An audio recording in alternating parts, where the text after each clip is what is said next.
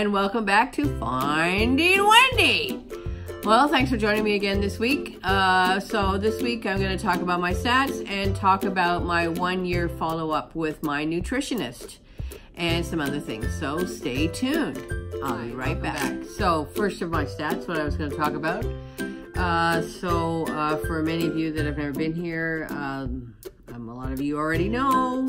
So anyway, I'll just repeat, as I repeat every week, what my stats are. And so I started this whole journey in December 2017. I weighed 450 pounds. Here's a picture. And I started my liquid diet, my Optifast, on the February 20th, 2018, and I weighed 400 pounds. I had my bariatric surgery with Dr. Timothy Jackson at Toronto Western Hospital at 375 pounds on March 20th, 2018. Last week I was 237 and this week I'm 235. So I've lost 2 pounds this week. So I have now lost a total of, drum roll please, 215 pounds. So it's great to see that there actually is some progress. I put together a sort of an overview of the last 15 months, and here are the images. And as you can see, in the first 11 months, as we call it, the bariatric honeymoon, there was the most significant weight loss. And then in these last 3 to 4 months, it has really slowed down to a crawl. So for all of you that are considering bariatric surgery or have had bariatric surgery, just know that your first 10 to 12 months are basically going to be your biggest weight loss. And then after that, you're confronted with what I'm confronted with is the old stalls. Actually, I had 4 or 5 stalls during the whole weight loss process, but I just stayed the course. And even though I'm still about, I'd say 50 pounds from my goal, now I'm suspecting it will take another year to lose that 50 pounds. So I'm prepared for that, and I'm sticking on track. And you know, this week I went to the gym and I had a huge NSV, and that was that I was able to walk on the treadmill. So here's a picture of me on the treadmill. And the fact is that I was able to walk on the treadmill for 15 minutes. And I tried walking on the treadmill I'd say about 3 or 4 months ago. And I just couldn't do it because it was just too painful on my hip. And my curvature of my back was still so far over that I just felt like I was falling. I was going to fall at any minute because of the treadmill speed. Even if I had it at the slowest speed, it just was too difficult to do. So when I was at the gym this week, I was doing my regular exercises, and then at the end of my weight training exercises, I always do cardio. And so I thought, you know what, this time I'm going to try the treadmill and see if it's any better. And indeed, I was able to stay on the treadmill for 15 minutes.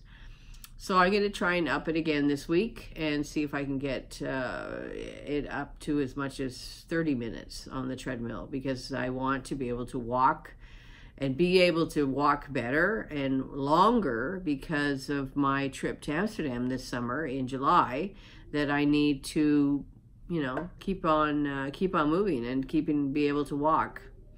So anyway, that's good news. So 215 pounds, 2 pounds off this week. So staying the course and staying on track, that's for sure. The thing I wanted to talk about was this week I had my 1-year follow-up, even though I had my surgery 15 months ago. I had my 1-year follow-up with our dietitian at Toronto Western Hospital, and that was with Lorraine Gougian. I can't really pronounce her last name very well, but here's her name here. Right there, I put it there. Lorraine. So she's the registered dietitian as a part of the Toronto Bariatric program. And there's links below this video to the Toronto Western Hospital Bariatric Clinic. And you can see all the names and everything of all of the practitioners that are part of the program. So about 4 weeks ago, I did my 1-year follow-up of my blood work. I had my blood work done. We are given these sheets that we have to go to the blood clinic, and we have to have all our blood checked for all the vitamins. So I was really interested whether or not I had any kind of vitamin deficiencies. because I'm very diligent about taking my vitamins every day, twice a day, in the morning and at night. And remember, I talked in a previous video about habit anchors. So a habit anchor is associating one habit with another habit, or creating a new habit with an already established older habit.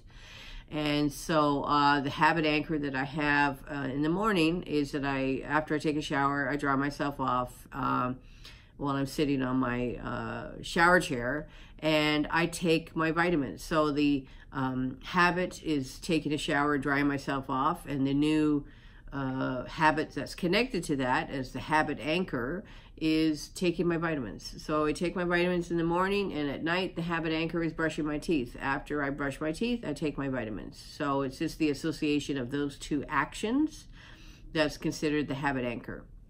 So I was very interested to know that I'm actually taking the wrong calcium. So I do have a calcium deficiency, and so I have to change that immediately. And I was just taking regular calcium with vitamin D, but as it turns out, I have to take calcium citrate. So I posted a picture here of the calcium citrate product that Lorraine suggested I order. I'm just looking it up here on my computer, sorry, so that I have the name of it correct. Yeah. So the JAMP Calcio 3 is the calcium citrate 500 milligrams. So that I have to take in place of the calcium that I was taking, because I was taking calcium gummies, and because I can't stand the calcium tablets because they're freaking horse pills. They're just too big. And so these calcium gummies were delicious, first of all. So it was like my night treat before I go to bed, because as you know, you're never supposed to take your calcium together with your other vitamins. So I take all my other vitamins in the morning, and I take my calcium at night with glucosamine for my arthritis. So she suggested I take the JAMP Calci, which has the calcium citrate, and it's chewable, which is great. Because I just don't like swallowing these giant calcium horse pills. So I was able to order it actually at my pharmacy because my local Loblaws, because I live right across the street from Maple Leaf Gardens Loblaws store, they don't have them on the shelves. But as it turns out, if they don't have your product, you can actually go to a pharmacist and ask them to order it for you. So I didn't know that. So I ordered that calcium, and I'll be picking it up today or tomorrow because it came in. So then also we did my blood pressure. So there you can see the results of my blood pressure. The nurse practitioner came in and took my blood pressure, and it's perfect blood pressure. So I'm really happy about that, because I was worried about my blood pressure because it's almost 6 weeks ago, my thrombosis doctor took me off blood thinners. I was on warfarin for 5 years because 5 years ago I had a pulmonary embolism and a blood clot in my leg that went up my leg into my lungs, and I had a pulmonary embolism. It was very serious. I was very sick. And so since then I was on these blood thinners. But after I met with my thrombosis doctor about 6 weeks ago, he said, because you're so active, you're going to the gym, you've lost so much more weight, you're no longer living a sedentary life, there's no need to keep you on a blood thinner. And blood thinners help with keeping your blood pressure down, of course. So I was really intrigued to see what my blood pressure is now. And also that's a huge NSV, because normally the blood pressure cup is on my forearm because my arms were so big, it was so painful. But now the nurse just put it on my upper arm, and it didn't hurt. Like it was so excruciatingly painful to have the blood pressure cup on my upper arm that it would just shoot my blood pressure up anyway. So now she put it on my upper arm, and it was fine, and my blood pressure was good. And so I was really, really happy about that. So, I had this conversation this week about age. I'm turning 60 this year, and my dad died at 74, which is 14 years from my age today now.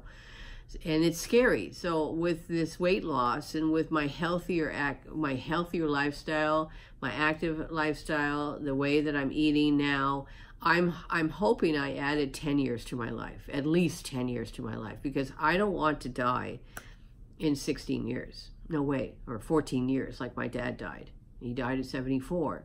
My mom died at 79, and she was obese. My mom was obese. She died of basically a liver.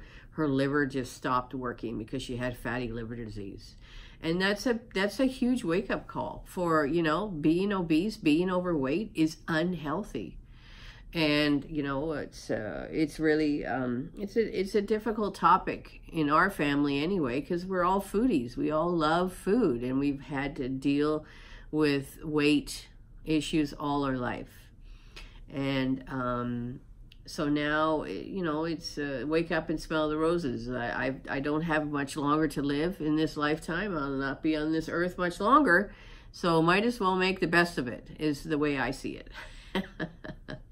So anyways, that's about it for this week. I had orchestra rehearsal. Here I am playing on my horn.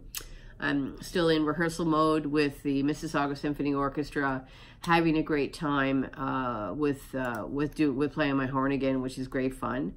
And I'm just waiting for nicer weather here in Toronto. We have had the rainiest spring on record, I think, and I haven't been back on my bike because the weather's been rainy and cold. Like today, Mother's Day. Happy Mother's Day, by the way, to everybody out there who's a mom. I'm a fur mom, you know. I have my fur baby, Lucy, who's asleep here beside me. And so, you know, right now it's 8 degrees in Toronto, and it's cold, and it's gray, and it's not sunny, and it's just horrible. And so it's like we have perpetual winter. It just will not get warm. And we have sometimes one day or maybe 2 days, and that was last week. It was a really nice Sunday and Monday last week, and it was like we were all on vacation all of a sudden for 48 hours, and now we're back to reality with this cold weather. But it will come soon. I hope it will come soon. So anyways, that's it for this week. Thanks very much for following Finding Wendy. And, you know, I was also going to mention for you out there that are on Instagram. Yeah, I'm on Instagram, and I post a lot of pictures to Instagram every day. I post at least once or twice a day. So if you want to follow me on Instagram, I do a lot of other things as well, music related, cultural related, Toronto related, but also diet related. Not diet, journey, Wendy's journey, finding Wendy's journey. Diet is a bad word, it's a four-letter word. It's not about diet, it's about changing your lifestyle. So thanks for watching me this week, and we will see you again next week. Bye!